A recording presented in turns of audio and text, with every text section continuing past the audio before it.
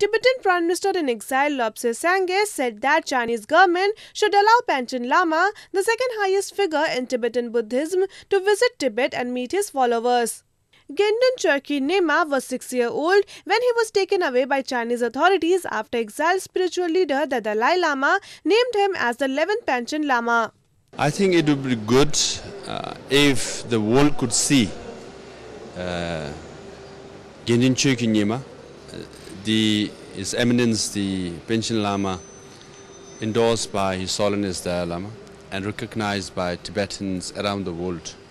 I think if he's alive, if he's healthy, I think then it's all the better that the Chinese government and authorities allow the Panchen Lama to travel around Tibet and meet with his followers and be with them.